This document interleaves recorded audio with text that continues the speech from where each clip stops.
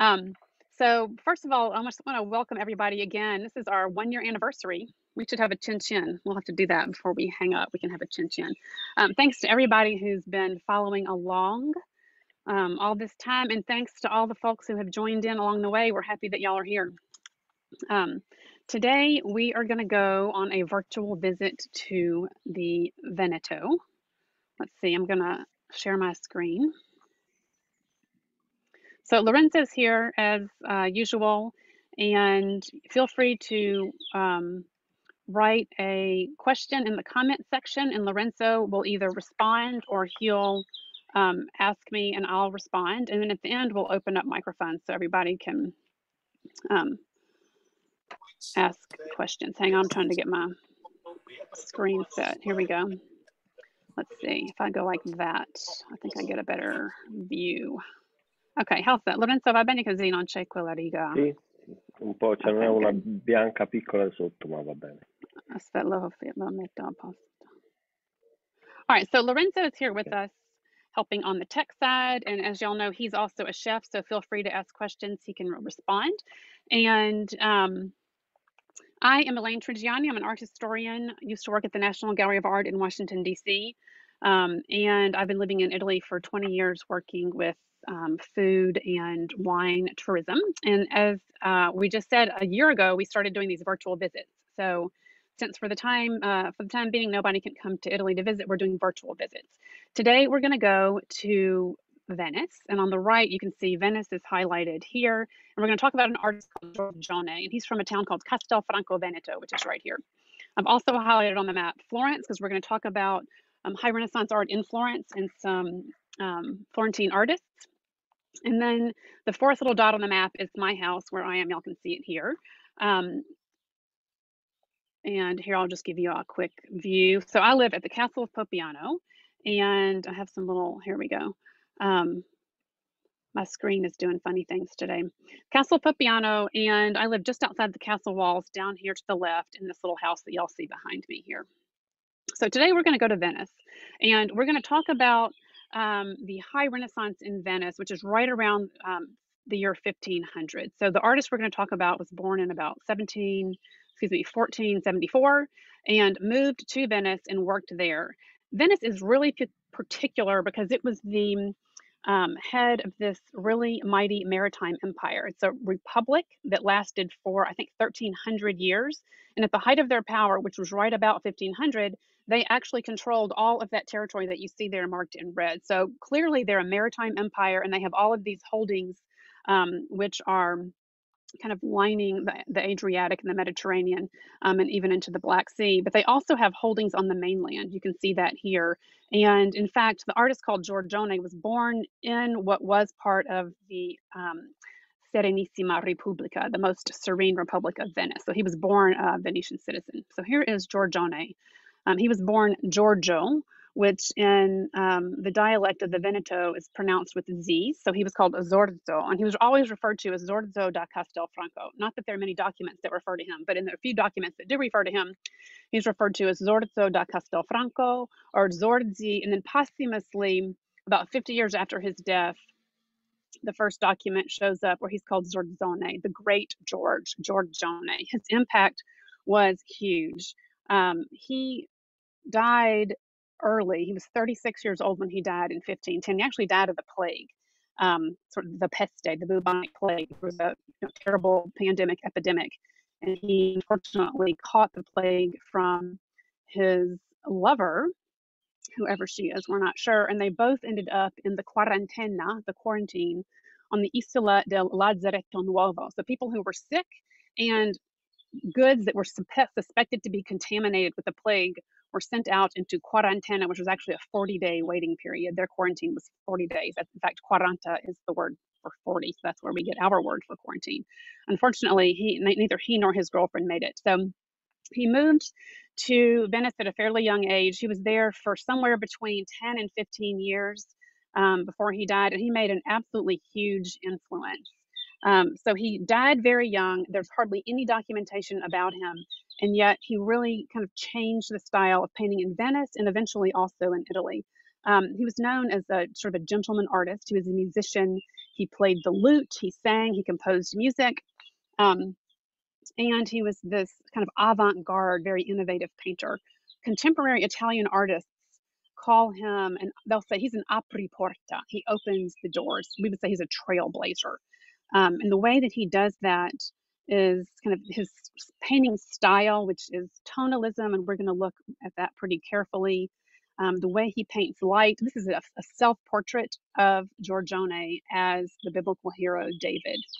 So the way he paints light and this kind of freedom he has in laying down paint, all with kind of characteristics that are very peculiar to Venice. So we're going to look at that. So we'll talk about kind of his artistic heritage, where he came from, and then we'll look at his works and the legacy that he left. So when he moved to Venice, he moved to the area called San Silvestro, which is right here where the red dot is. That's actually the street he lived on there on the left. Now it's a Rio Terra called Rio Terra San Silvestro. It was a canal back in Giorgione's lifetime. It was filled in the 1800s. So when Giorgione was here, you would see, gondola would have been floating down the canal here. You can see where he located. It's in Sestiere San Polo. And you can see that he is not too far from the Rialto Bridge. This is a building here, a big square building with a courtyard. It's called the Fondaco dei Tedeschi, and that's going to be very important in his career, so remember that. And then you can also see the great square of San Marco, the Basilica of St. Mark's here, and then the Palazzo Ducale along the Bacino di San Marco. For this in the city of Venice. So Venice in this period was a very cosmopolitan city. There was a group of international intellectuals here participating in kind of these cultural salons that were held in the studiolo of the patrician ruling class. They were literally getting together. They were discussing philosophy, literature, classics, Italian poetry, visual arts. So Giorgione was kind of a part of all of that. So these patrician members of Venice's ruling class were also creating their own art collections. So he was kind of hanging out with them, discussing, Greek philosophers, and they were commissioning paintings from him. So those are kind of where his patrons fit into the social sphere in Venice.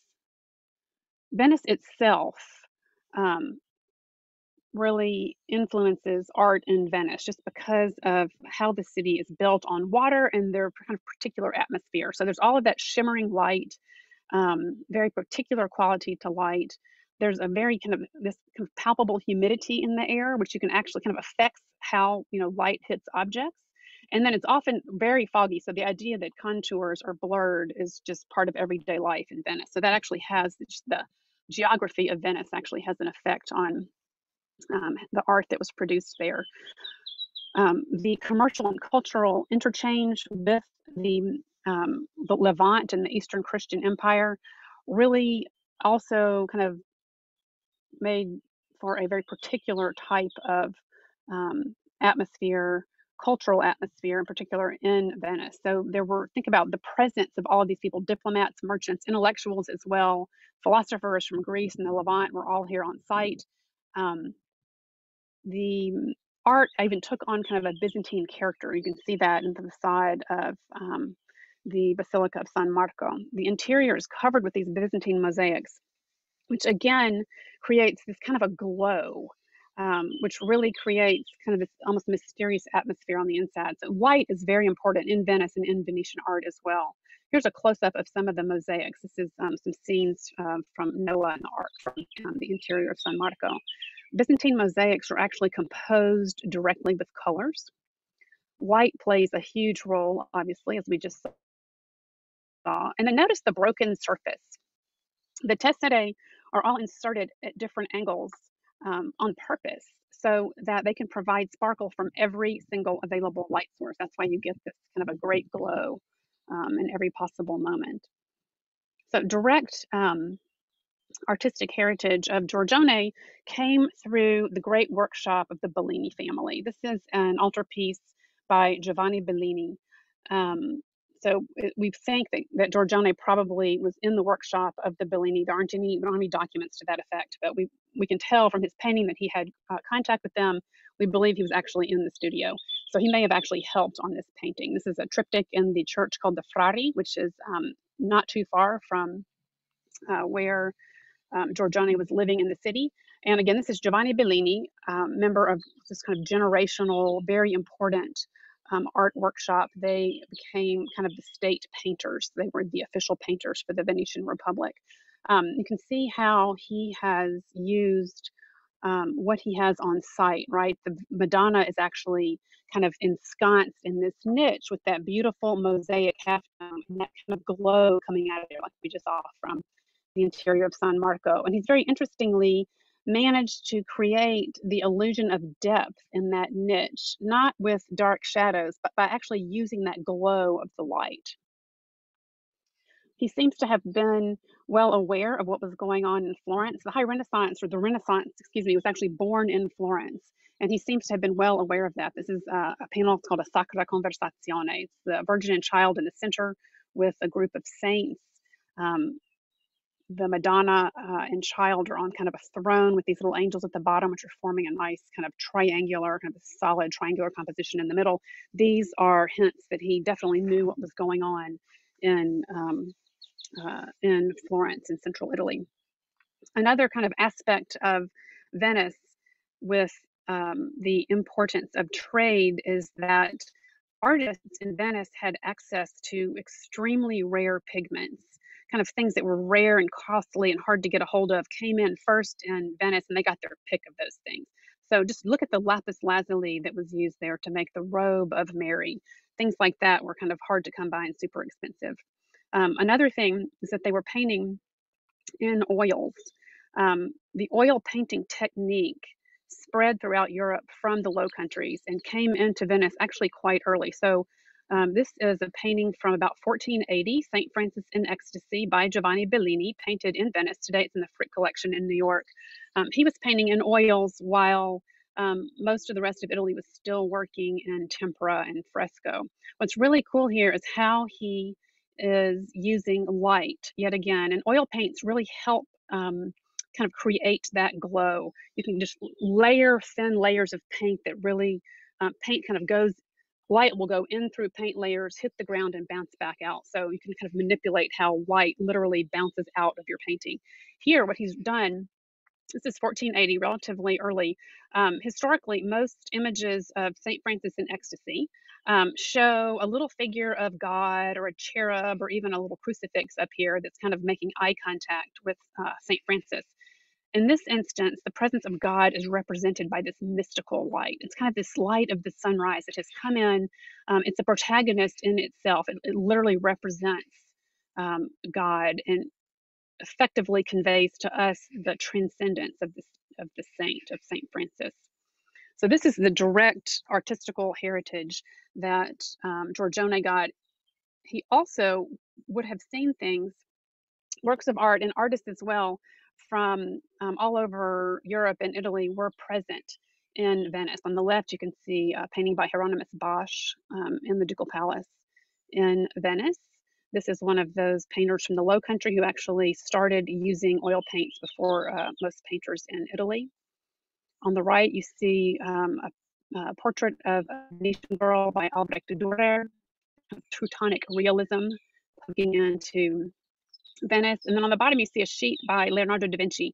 Leonardo actually came through Venice, as did Dürer, and they probably met. We know also that Leonardo came, he had quite his quaderno, he had his folder with drawings with him. So it's easy, it may be that Giorgione actually saw these kinds of works of art by these other artists. So he's kind of, obviously as a young artist, he's kind of soaking in all of these various influences. This is one of his very earliest works. This is an altarpiece that was done, our earliest work that we know about. We really don't have any documents about him. I mean, almost zero. We presume this is one of his relatively early works. It's an altarpiece for the Duomo in Castelfranco Veneto, which is his hometown.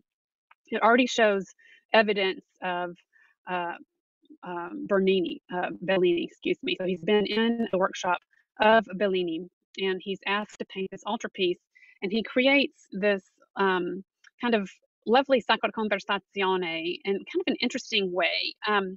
He has raised the Madonna and Child up almost on this very high platform. He's using, high Renaissance canons here to make sort of the nice sort of solid triangular bit of the composition. He has the Sacra Conversazione. There are two saints there. Notice how the saints are kind of in our space, which is on this side of that red wall. And notice that great open landscape in the back.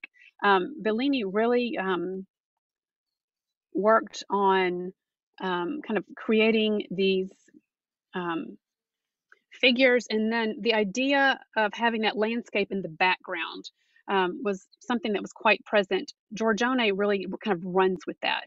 So here in this instance, what he's done is definitely a presence in the background, kind of this idyllic landscape. What's interesting though is that the two male saints can't even see it. They have that red wall behind them. So the only figures who are actually participating in this kind of idyllic landscape are the holy figures of the Madonna and the Christ child.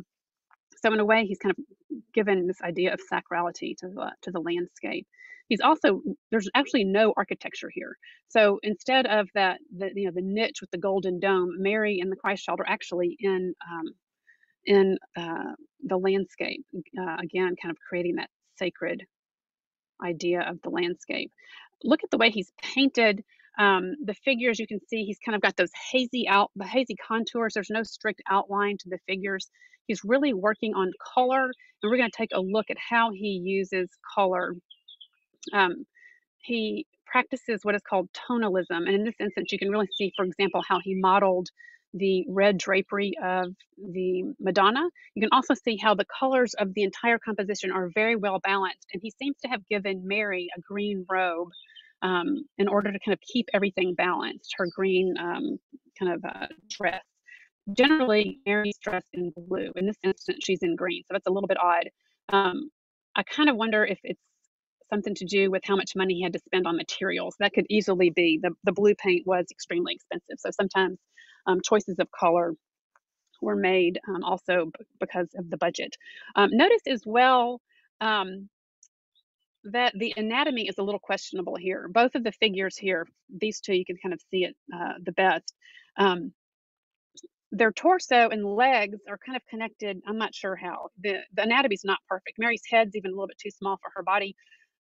So it's not that he didn't know what he was doing. It's just that wasn't the focus here. The focus was on color. It was on the landscape. It was on kind of presenting this kind of sacred, idyllic scene.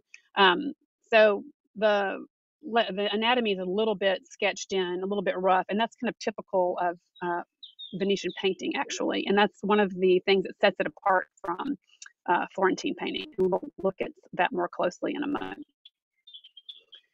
Here is a painting that was done slightly later. It's a much smaller composition. It's a Nativity. It's in the National Gallery of Art in Washington. Notice that a good half of the composition is now given over to that landscape. This is a really interesting use of light in that there are two, if not three, even light sources. Mary and the Christ child kind of glow from within. And then there's a light source on the upper left that comes down onto the three male figures.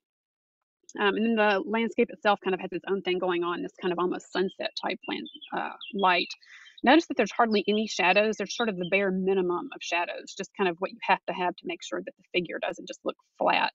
The landscape really has almost no shadows, which kind of really gives it this kind of almost mysterious meditative quality. So the idea here is that this is more than, it's not so much of a narrative painting as it is a painting for contemplation. So this is a small panel commissioned by a private patron, and most likely it was in fact for contemplation. And if you notice the cave in the background, that could very much be, which is the cave behind the Holy Family here, where the cows are. That could very much also be an allusion to the cave of Plato. So the idea in Plato, and they were discussing this in these kind of studiolo type cultural salons there in Venice. The idea is that you come out of the cave, come out of the darkness into the light with the revelation of the divine. So in this case, it's been turned into a religious image. So it's quite possible that that's what's going on. We're always kind of guessing with Giorgione because we really don't know exactly what is going on in a lot of his paintings. Again, these paintings were done for private patrons. They kind of had a handshake agreement for their commissions. There's not a lot of stuff on paper, so we don't really know what's going on. A lot of times the meanings have been lost. And in this case, for example, the meaning has been lost. It's been pored over by art historians for centuries, and they still don't know what's going on. Um, this was painted for Gabriele Vendramin, who was um, a member of one of these important patrician families, kind of, one of these families who founded the Republic of Venice back in 421 AD. Um, he had a studio. He had an art collection. He kind of had one of these salons going on in his house. This is his house here. This is Ca Vendramin at Santa Fosca. It's actually a hotel. So next time y'all come to Venice, you can stay in Ca Vendramin. This is where this little painting called The Tempest hung. It's now in the Galleria dell'Accademia in Venice. So Vendramin requested that Giorgione paint this image of something. Surely there was an agreement between them, and Vendramin knew what he wanted, and Giorgione knew what he was doing. But the meaning has been lost to us today. So we don't exactly know what's going on here. What we do know is that there's a storm. You can actually see that lightning bolt. So think about the moment being represented here. Lightning has just struck. It's that moment before the thunder strikes, before it rains. There's this sultry atmosphere. The colors are just kind of soaked in humidity themselves. Notice how the whole composition gets lighter as it goes back into space. And you have this just kind of odd um, set of characters. There's this woman who's nursing a child on a riverbank, and then she's kind of looking out towards us. And then there's this gentleman in finery, basically. He's been called a shepherd because he has the staff. He's been called a soldier, but he's literally kind of a young Venetian dandy. We don't really know what's going on here. It may have come from a poem by Lucretius, who wrote a lot about the laws of nature. It could have come from a poem glorifying the Vendramin family. In any event, the idea, though, is that, again, the landscape here is really the protagonist, not so much the figures. And there's this overall kind of idea of the mood of time suspended. Here are a couple of details. What's really interesting about this painting, and you can see here that Giorgione is working in oil paints, and he's working from a dark ground and then adding the lights on later. It's kind of the reverse, the way a lot of painters work. A lot of painters work from a light ground and then add the darks on top of that. And then he's working in oils. Oil paint dries very slowly, and just because of the consistency of the paint, you can kind of work with it, mix colors, actually mix it on the canvas. You can also change your mind and paint over or scrape off. It's very kind of a very forgiving medium. So what Giorgione has done is he has started to paint freestyle from life using the colors directly on the canvas with no underdrawing. And that is sort of a revolution here. And we know that he did that because we do actually have a couple documents where people mention it. It was kind of a big deal. They wrote it down. We also have an x-ray of this painting. So here's the tempest that we just saw, and here's an x-ray of the tempest. So notice on the left how it looks a little different. He originally painted a female figure with her feet there in that little pool that's fed by the stream. Decided he didn't like that and just painted over it and put in the Venetian dandy on top of it. So the idea that he is creating as he goes is extreme novelty and not necessarily appreciated by the art historians down in Florence, where the Renaissance was invented using a whole different set of principles. But it's working for Giorgione. So here's another sort of type of painting that he does, this sort of half-length figure behind a parapet. This was also done for the patron Gabriele Vendramin. Clearly another kind of a meditative painting, a painting that was done for contemplation. This is not necessarily a person. This is an allegory of time. She's holding the little tag that says col tempo, with time. She's known as La Vecchia, the old woman. And you can see other aspects of the way that Giorgione paints. So not only is he working in oils, he's actually painting on canvas. And it's a very rough weave canvas.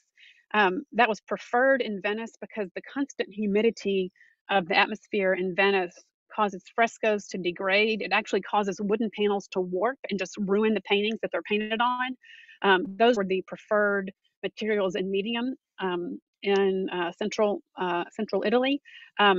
But because of the problems with the humidity in Florence, they started painting on canvas. And very interestingly, they didn't prepare the canvas to make it slick as if it were a panel. They actually kind of left it rough, and you can kind of see that. You can kind of see the weave of the canvas, and you can also see how when Giorgione came over with his thick white highlights, it kind of the paint's almost broken. It doesn't smoothly cover the surface. And you can really see that here in her cap. Here's another example of that. This is called Laura. It's at the Kunsthistorisches Museum in Vienna. Tiny little panel. It's 16 by 13 inches. It was commissioned by someone called Giacomo Giorgione. Wrote that on the back, and he wrote the date 1506. So we know this is Laura. We don't know who Laura is. We presume she's an allegory as well. Most Venetian women are not going to be topless in their portraits, so we're pretty sure it's not a Venetian patrician woman. I could be wrong. It may be an allegory for something. It could also be Petrarch's unattainable love, Laura. We're not sure. But we have, though, is this absolutely luscious portrait of this woman. She's wearing this amazing red velvet drape with the fur lining, and she has this spray of laurel branches behind her. And in typical fashion, Giorgione has painted directly on the canvas with colors without doing huge, in-depth drawing studies. And you can see how he's kind of working the paint on that rough weave canvas. You can see the weave of the canvas. He started from a dark ground and then built the lights up for it. He was finishing the painting. He was using alternately very thin paint with a tiny little brush to do things like the highlights here on the leaves of the laurel plant. And he was also using kind of thick paint with a thicker brush to put on highlights. Look at her fingers. You kind of see how he just kind of slapped on some highlights here. Again, that thick impasto it's not able to even go down inside of the kind of the texture of the canvas. So it kind of floats on top. And then look at how he modeled her face. This is what's so kind of breakthrough, apri porta, trailblazer about Giorgione. He modeled her face by creating shadows, not by putting on layers of ever darker glazes. He literally mixed colors. So he's working with different tones of the same color. So look at how he modeled her mouth. He's literally using different hues of the same flesh tone in order to kind of model her mouth and make it look very natural. There are absolutely no hard lines here. She looks very kind of soft and naturalistic. Here she is from a distance again. Such a beautiful painting and a very interesting painterly style. The Florentines referred to this as pittura di macchia, painting in spots, as if it were just like these spots of paint were just smashed onto the canvas. A later art historian, Vasari, who was writing in the 1560s, actually had to explain it. And he was trying to explain to his readers what this was. He said they're painting with spots and they paint with these blobs. And if you're up close, you can't tell what it is. And then when you're far away, it actually makes sense. Like he actually had to go and explain that to them because this painterly technique was just not known. And it wasn't known because in Florence, the ideal was kind of concentrated on this very intellectual approach to form, structure, anatomy, and all this was done with drawing. So their style was quite graphic. This is Michelangelo's Doni Tondo, which was painted in 1506, the exact same year that Giorgione painted the Laura. This is in the collection of the Uffizi here in Florence. This is one of, Michelangelo was mostly a sculptor, but he, as you know, painted the Sistine ceiling in fresco. We're going to look at that in a second. And this is his only panel painting. This is Tempera Grassa on panel. And you can see, I think you can tell that he has taken this kind of approach that's very graphic. He would have done drawing studies and underdrawing on the canvas before he went in and kind of painted it in. And you can see here that he has kind of, made his composition. He's actually drawn the figures, figured out where all the shadows are going to go, and then he comes and puts the color on. And it's also this very, it's on panel and it's done in gesso to just a high polish. So the finished product has this kind of slick polish, kind of a sealed surface. If you think about the rough surface of Laura, he's also using cool colors, very sharp contours. There's not a hint of a brush stroke here. There's no atmosphere in here either. Like that sultry humidity, there is none of that. Here's a good kind of example of one way that Michelangelo used drawing. This is the Libyan Sibyl you see on the right, which is on part of the Sistine chapel ceiling. And you can see his preparatory drawing on the left, he literally drew the figure nude in order to get the anatomy perfect before he clothed her. That was very important to him. It was important to the Florentines. So drawing and design were kind of this intellectual, rational approach to painting. It was also necessary when painting in both tempera and fresco because those are kind of unforgiving mediums and they dry very quickly and you don't have room for mistakes. Also in fresco painting, especially in these enormous figures that are on the ceiling of the Sistine Chapel, that Libyan Sibyl was done in 17 days of work. So he had to know what was happening up there so that he could kind of put together these 17 days like a puzzle piece and make it turn out right. Giorgione just did not work like that. He worked, kind of more luxuriously in his oil paints. He also did some drawings. This is a drawing by um, Giorgione. It's in the Met in New York. It's kind of an idea. There's an idea of a Cupid. This was going to go on the exterior of that building called Fondaco dei Tedeschi, which we'll look at in a moment. You can see the anatomy here is not really correct either. This certainly is not something, he's not going to actually paint this exactly the way he's drawn it. It's kind of an idea that in that niche, there's going to be a Cupid. And this is what it's going to look like. It's very kind of loose. We don't have many drawings. We don't have many documents. We don't have many drawings about Giorgione. Here's a very interesting one. It was actually discovered recently, kind of within the last decade. You would think that they would have already figured this out. This is was discovered in a copy of Dante's Divine Comedy in Sydney, Australia, in a rare book library.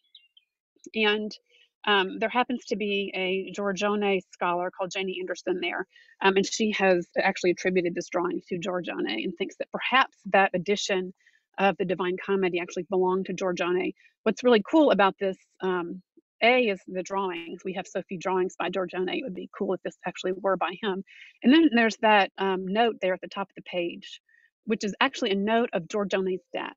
And what it does is it provides us a birth date for Giorgione. We had guessed on his birth date, and this backs it up by about 5 years. And it's dated 1510. You can kind of see that at the top. It's been cut, but it says 1510. And it says on 17 of September, Zorzo da Castelfranco morì. He died of the plague. He was a fintore eccellentissimo, a most excellent painter in Venice. And he died at age 36. May he rest in peace.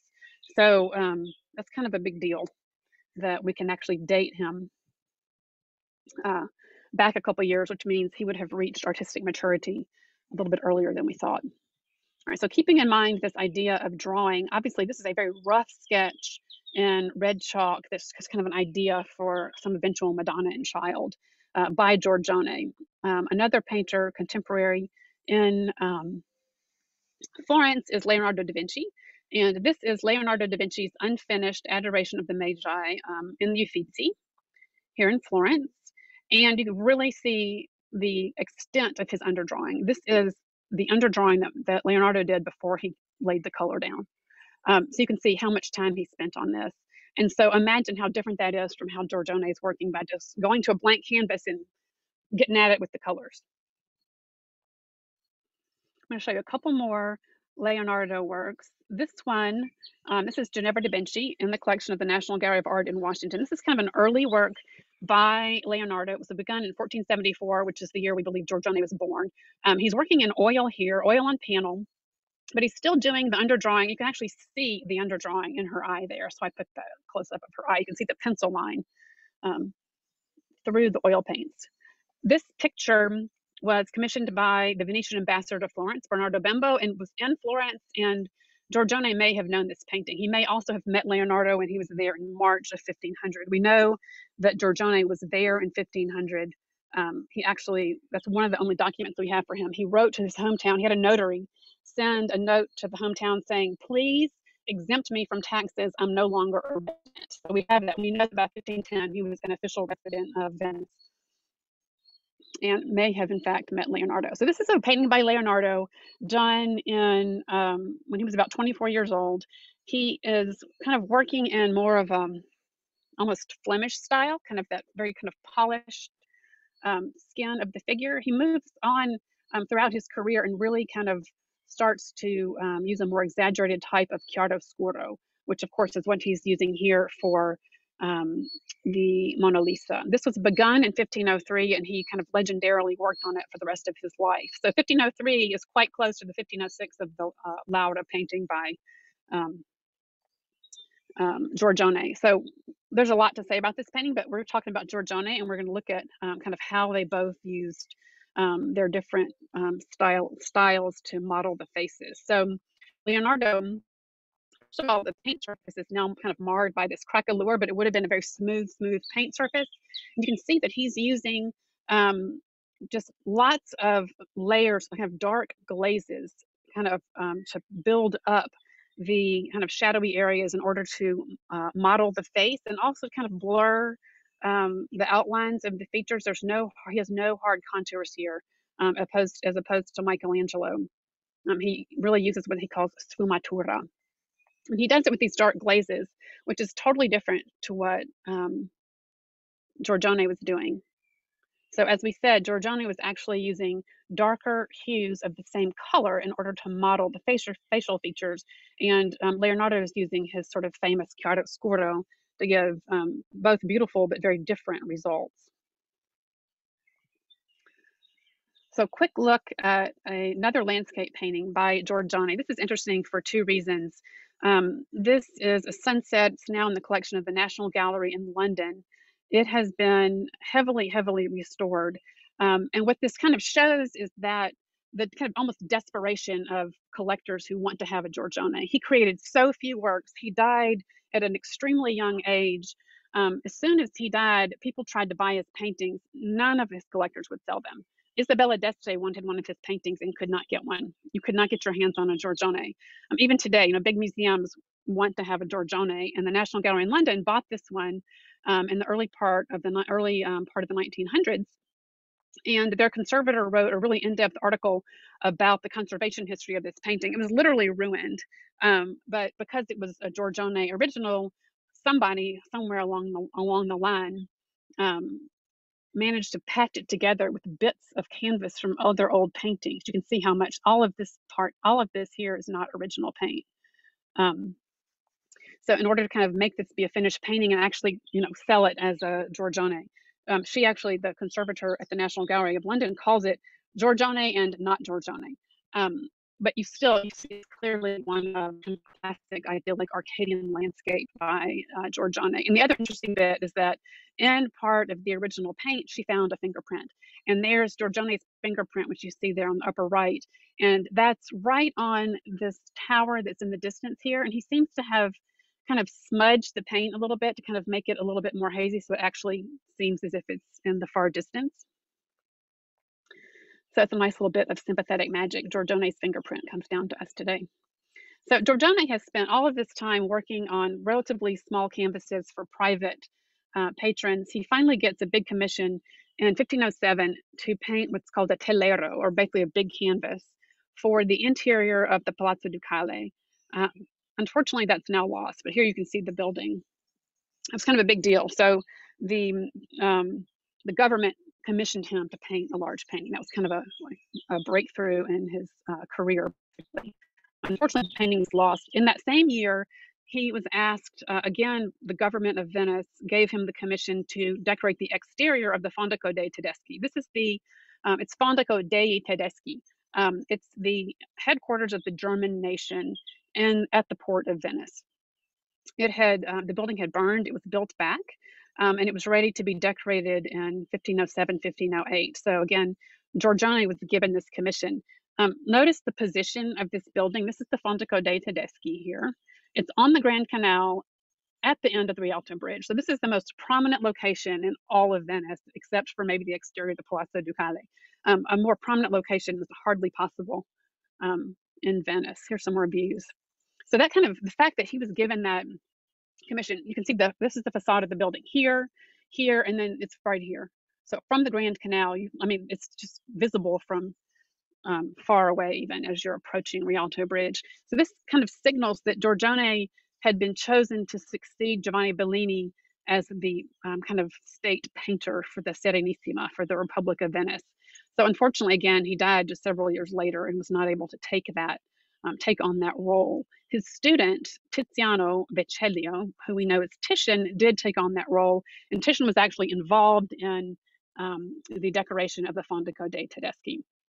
So this is Mature work of Giorgione, unfortunately, late, it ends up being sort of one of his last works since he didn't live very long, and then very early work for Titian.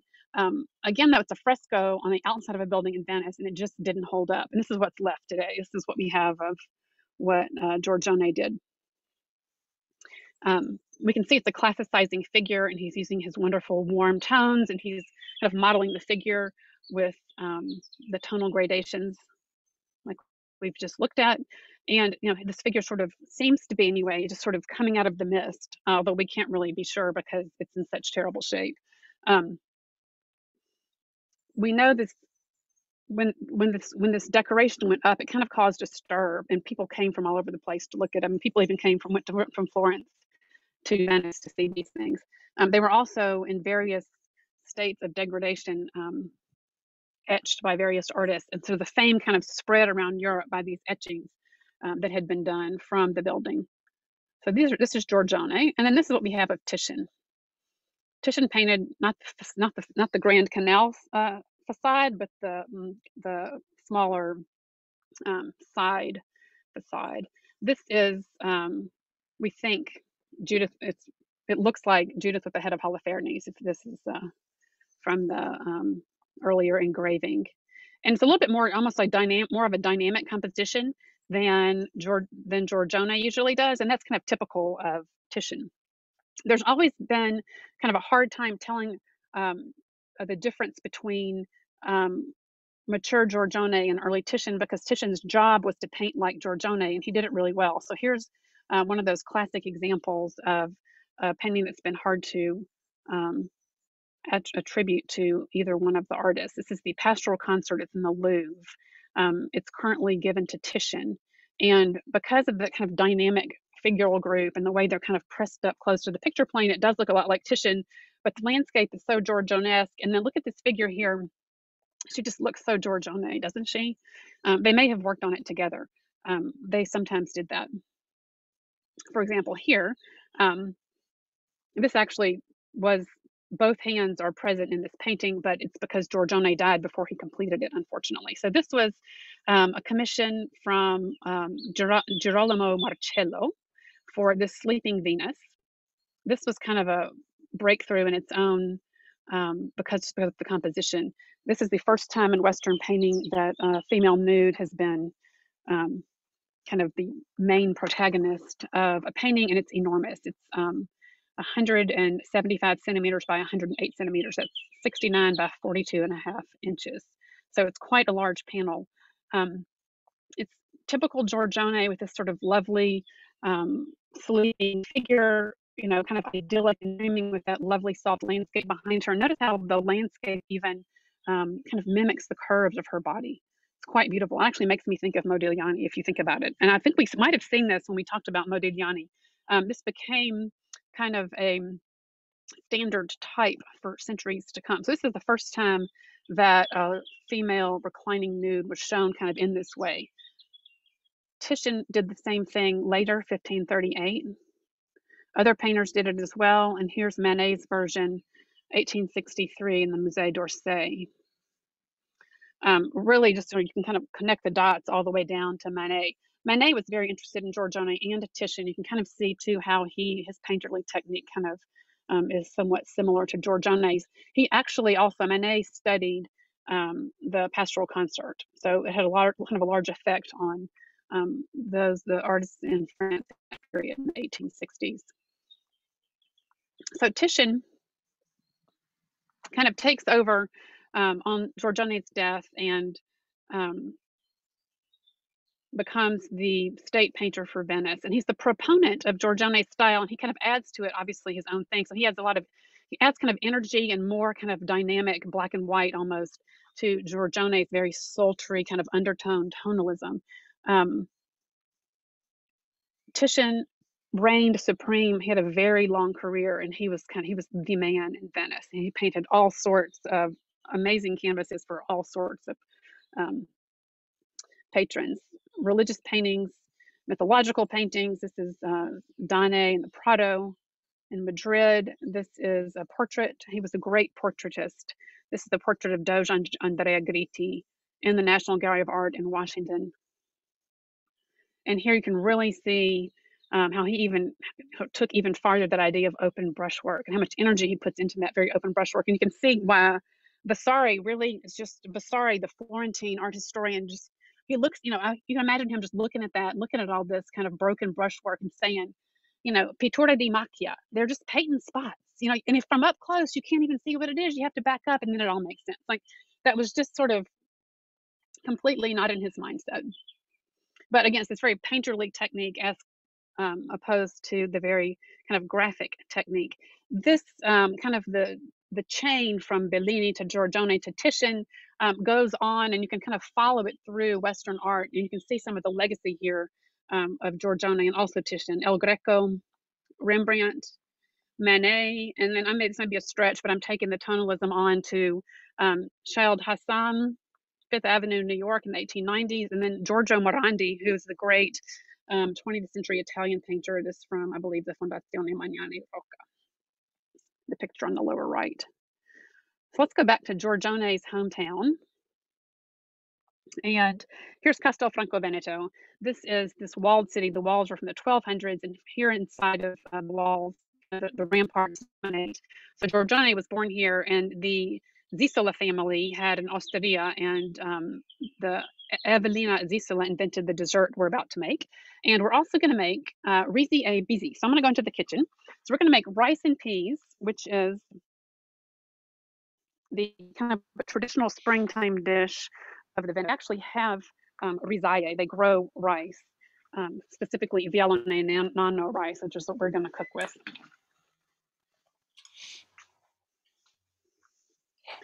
So I'm going to get the rice going. It's interesting in that it's kind of a soupy, brothy type of a dish. It's not a risotto, which makes it a little bit different.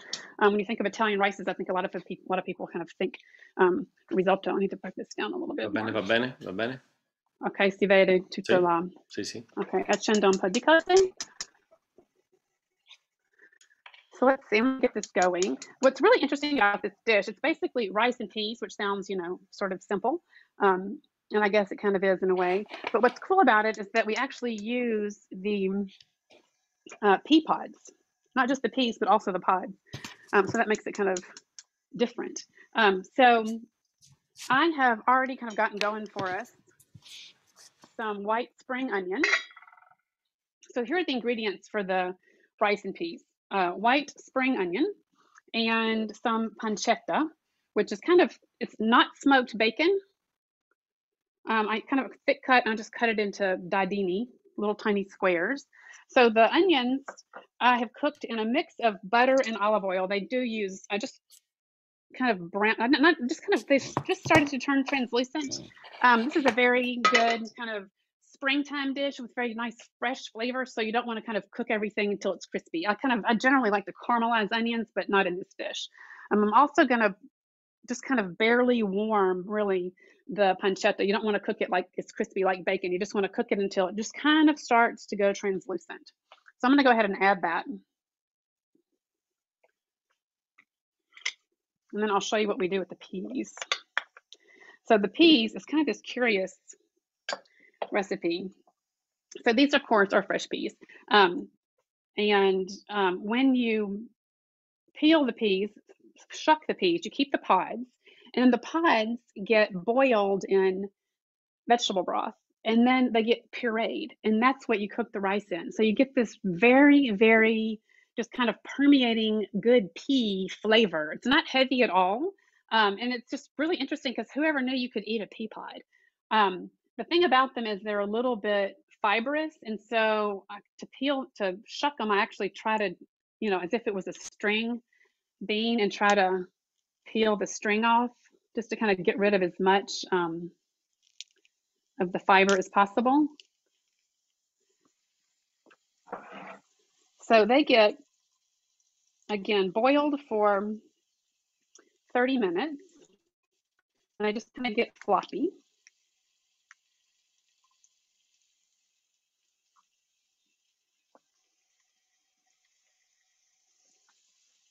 So I'll show you what happens to them.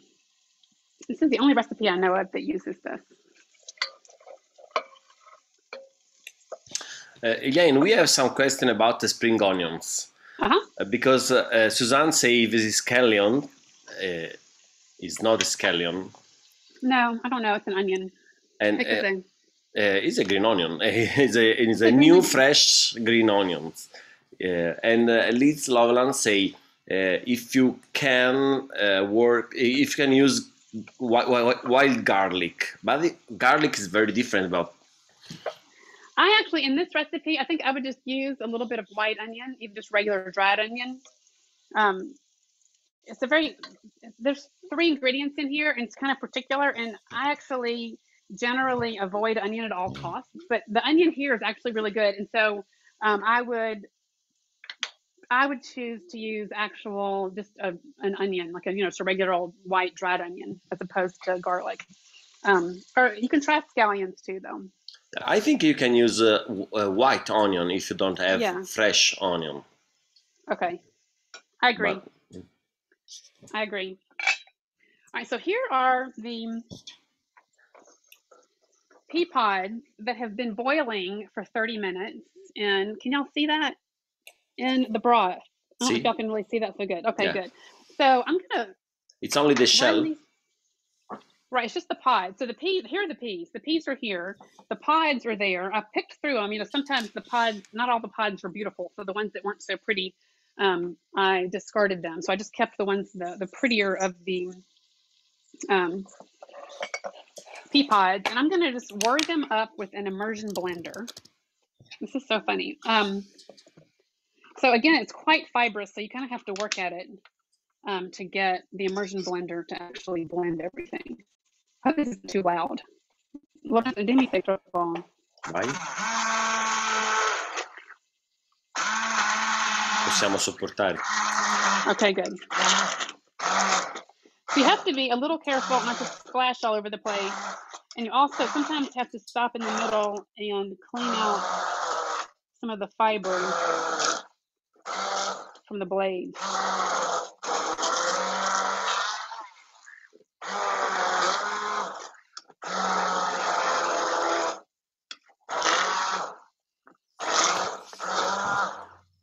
So this is sort of the most involved part of this recipe. Once you've done this, it basically just cooks itself.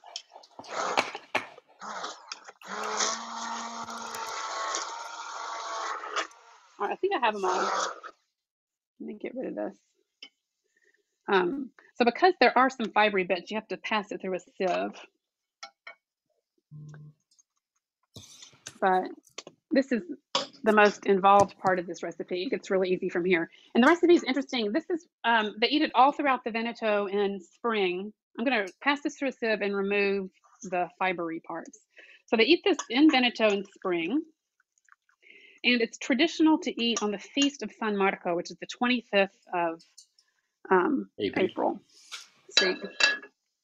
And the tradition is that peas from Istria, which is part of the Venetian Republic, peas from Istria were sent to the Doge. So this was made for the Doge. And it was made with, again, rice that was cultivated in the Veneto, but rice was brought in by the Arabs. And the idea of eating rice mixed with vegetables or other things, or even using it as a stuffing sometimes, is quite common in the Byzantine world.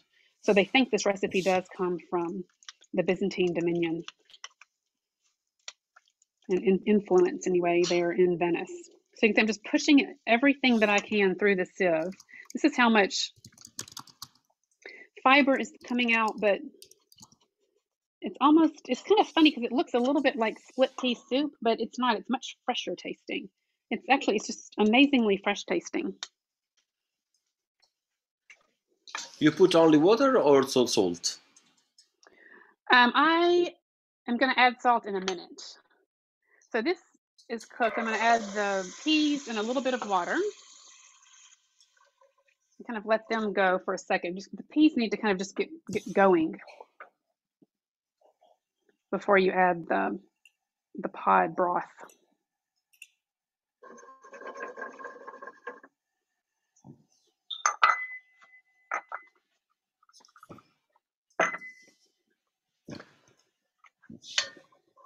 Susanna asks if spring onion have a strong flavor. No, it's very mild. It's very, very mild, but it's still onion. It's very much onion and not garlic. So And you don't use anymore, so it's very little. it's very what? It's not a lot of onions. You don't put a lot of onions. Right, it's not a lot of onion. Again, nothing is super cooked in here. Everything kind of boils together, so it's not, like I said, it's not kind of caramelized. I'm going to go ahead and add the pea broth.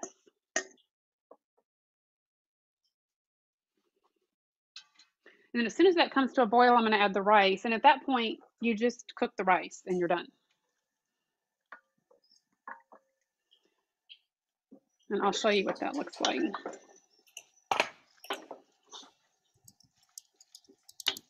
So the idea is that it's kind of a soup.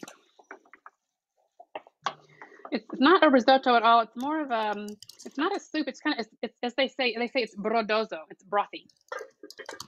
They eat that a lot up in Veneto. They eat things that are brothy. So as soon as that boils, I'm going to add the rice. And in the meantime, I'm going to put together this dessert, which is the sbrisolona or fregiolotta from Evelina d'Isola. So the word sbrisolona means crumbly, and that's what this is. This dessert, it's crumbly when you make it, it's crumbly when you cook it, and it's crumbly when you eat it. And it's super good. And it's really just kind of some very few basic ingredients. I have here just some flour and sugar. I'm going to put in a pinch of salt, kind of a big pinch of salt. It's not a super sweet dessert, and it kind of goes nicely with kind of a good amount of salt. And the key here is toasted almonds. So a very kind of just gently toasted, some very coarsely chopped almonds. I'm going to add them.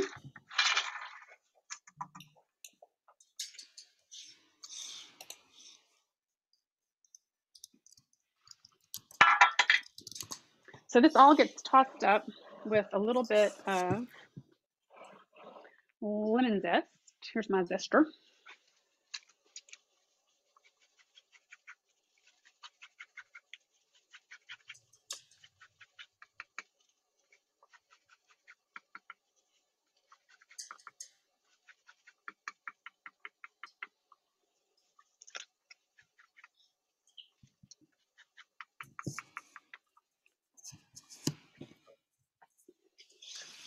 So I'm going to mix this together, and then if you can see, the pea broth is boiling. So I'm going to go ahead and add the rice. Again, this is Vialone Nano rice. This is a very short grain rice, tiny little short grain rice. You could also use this for risotto. This is what we're making now is not a risotto, but you could in fact use this for risotto. This is my favorite rice. I always choose this whenever I can find it. It's kind of become hard to find for some reason. In Italy, I used to find it all the time in the grocery store. Not anymore. So I actually ordered it from Ferrone Risi up in the Veneto, and they sent it to my house. It's very convenient. All right, so this just needs to come back to a boil, and then I'm going to just let it simmer until the rice is done, so sort of 12, 15 minutes. And again, the hope is that it's kind of a soup.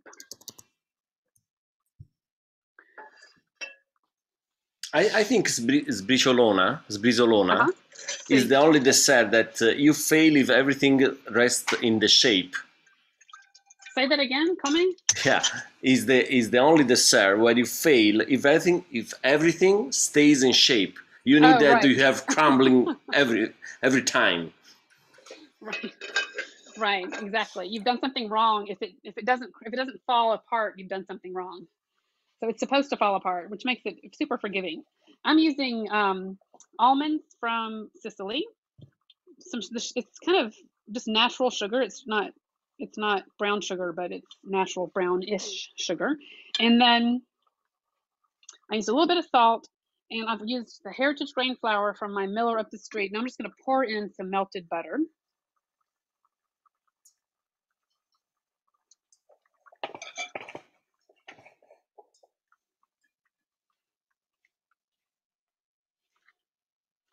I also used lemon from my tree. So this is the simplest thing in the world, but a couple of good ingredients make it turn out nice.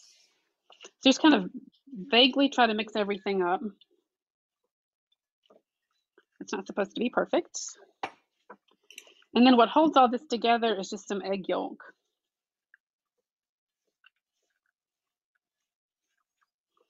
So it's still kind of, yeah, you can kind of see it's kind of crumbly. I'm just going to mix the egg yolk in here. One? Come. Only one? This is actually, I'm making a half recipe. This is 1.5 egg yolks. It calls for 3 egg yolks. And you just it kind of gets lumpy. And that's kind of the point. Just kind of mix it up until it makes kind of these big chunks. And then it gets baked in kind of a warm, not hot oven. So just under 180 or 350. And I'll, of course, send you the recipe tomorrow. And the only thing to really make sure you do here is use a buttered pan, because otherwise it will just, that egg, it'll just stick to a pan. You'll never get it out of there. So I have a buttered kind of a cake pan. And I'm just going to dump it in here.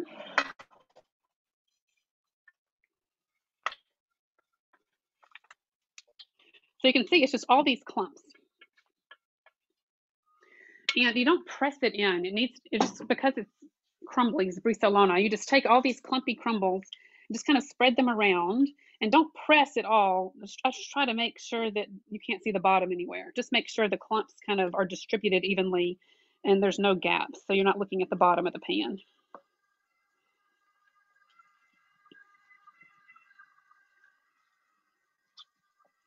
And then it miraculously, because of the egg yolk, just kind of all comes together. All right, so that's good enough. I'm just going to stick it in the oven. So then it gets baked in a kind of warm oven for 40 minutes. All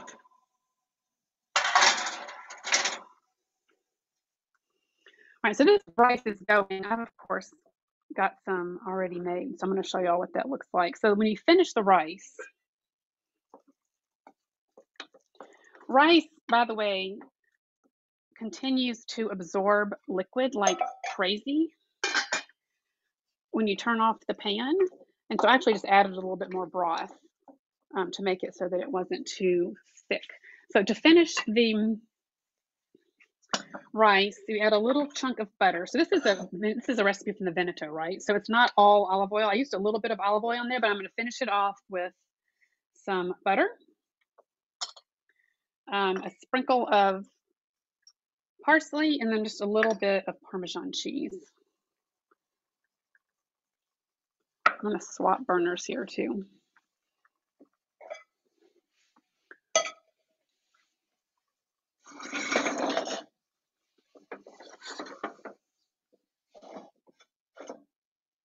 Okay. So this one, because it's been sitting here while we were talking about Giorgione, has absorbed so much liquid it almost looks like a risotto. But I'll show you what it looks like. It's not kind of as dense as a risotto. I wouldn't mind if it was a little bit looser. In fact,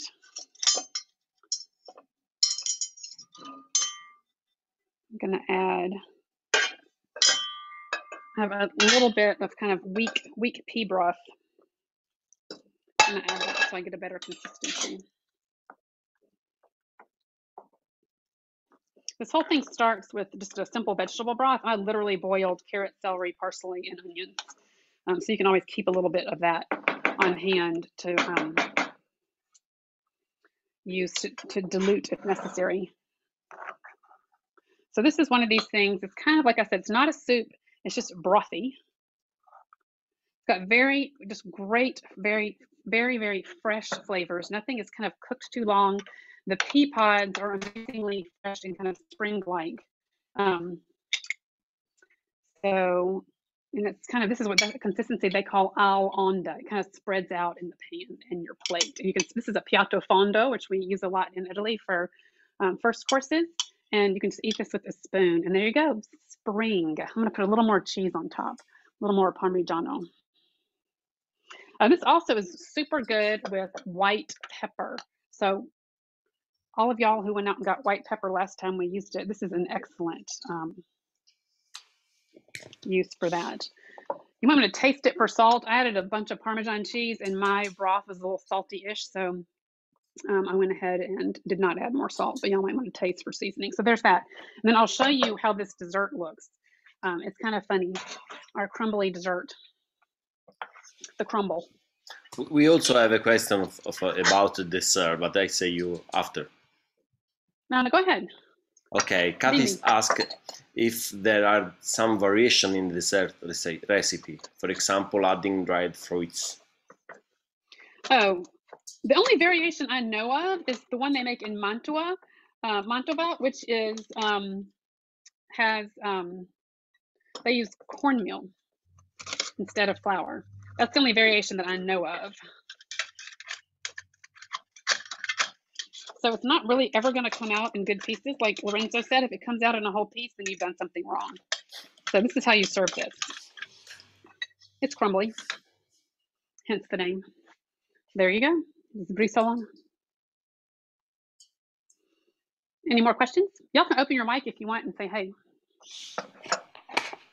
It looks as if that would be delicious over gelato or with gelato. That's actually quite a good idea. Yeah. Actually, now that you mentioned it. Well, everything is good with gelato. Also risi and bisi. Oh, yes. And thanks for the vegetarian recipe. You know, so often I feel kind of out of the loop when you do start. Well, I wouldn't add the pancetta. That would be a no-no. Yeah, you can skip that. That's a little extra. I would. Oh, yummy. Yeah. But the thing about I love using the pea pods. Oh, another thing I meant to tell you, I tried to find organic peas because I thought if I'm going to eat the pods, they need to be organic. And I kind of beat my head against a brick wall. Could not find any organic peas for various reasons, most of which have to do with the weather around here. Peas in Tuscany are about a month behind.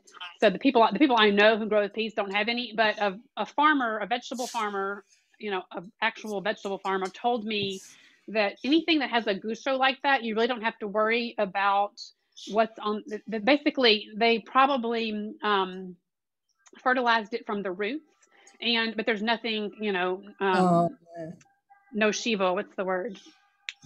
There's nothing harmful on the exterior of the pod. So I washed them really well. I just kind of rinsed them through water and let them sit for a few minutes in water before I boiled them, without really worrying about whether they were organic or not. So organic is probably a better bet, but you can still eat your pea pods even if they're not. So I hope y'all will try that out. It is a really good fresh flavor, and whoever would have thought. So. Oh no, it sounds wonderful. My favorite thing, rice. Oh, good. When do the peas go in? The peas go in between the pancetta and before the broth. So the peas actually cook for a few minutes by themselves before you put all of that green broth in there. You kind of give them a head start because it actually doesn't cook very long. Once the rice doesn't take very long to cook, so you want to give the peas a little bit of a head start. What is the name of that rice? What? What is the name of the rice again? The rice is vialone nano. Where is it? L'ho scritto nella Here chat. it is. Yeah, it's vialone nano. And I have a source for y'all. The folks who carry our Sagona olive oil also have vialone nano rice. Mm-hmm. And so I'll send you the link for that tomorrow. And they are giving temporary gift with purchase. So I'll send all information about making orders from Olio to go, and you can get the rice. And they will send you a present also. So, can we see the dessert in a spoon? Can we see the dessert in a spoon or a little plate up close? Oh, sure. Here you go. I put it on blue. Oh, there you go. Can you see that pretty well? I can't. If I tilt it anymore, it's going to land on my computer. It's just literally crumbly. Literally just crumble. But it's so good. I mean, it's butter is what it is. Like, I think I described it as shortbread. It's like an almondy shortbread with some almonds in it. Yeah, I'll make it with my grandchildren for Mother's Day. I'll make it small. Yeah. Oh, yeah. Good idea. Do you serve it warm or cool? Either way is fine. Probably room temperature is better. Just kind of let it cool, but you can eat it. It would be good warm as well. So the salty butter almond, nothing wrong with that. So. Very good.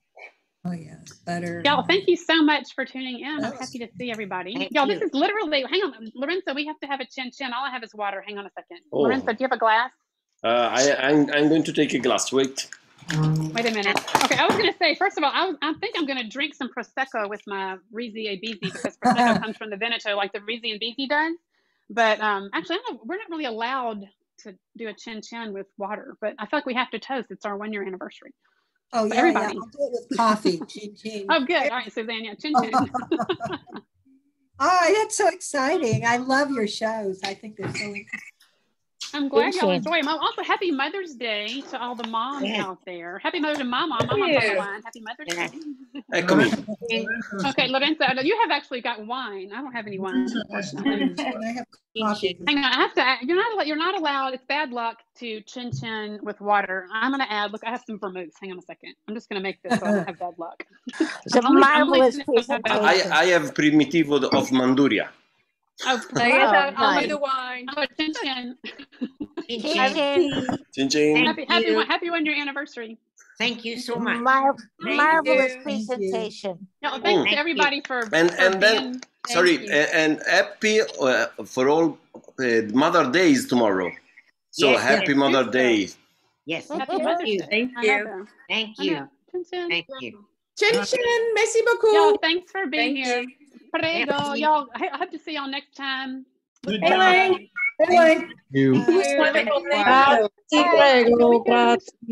Molto grazie, grazie. Prego a tutti. Alla prossima. Bye. Ciao. Bye. Ciao. Ciao, Elaine. Bye.